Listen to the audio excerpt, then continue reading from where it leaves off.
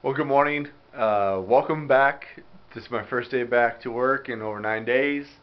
I left, I think it was like the 13th, and today is the 23rd. I tell you what, it was super nice. I don't think I've ever truly taken a week down, and I cheated a few times. I did, I'll admit.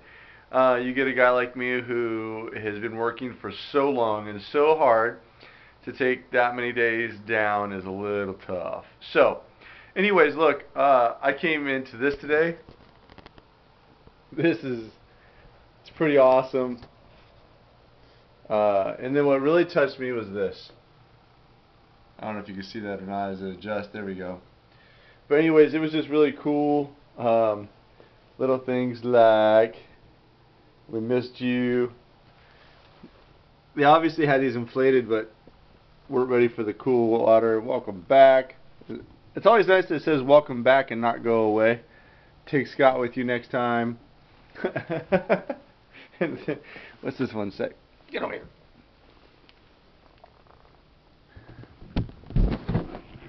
Don't ever leave us again. Too funny. And then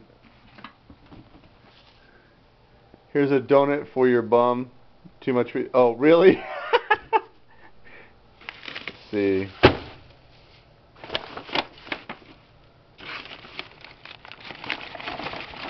I feel like I should be a little scared.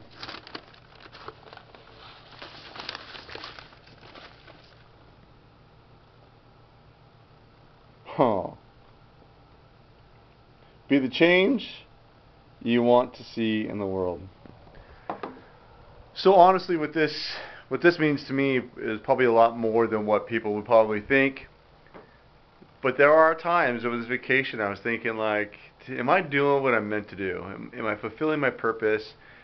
And as I was reading these books and things like that and putting myself in check, one of the questions I asked myself is, am I implementing change into people's lives to make a difference?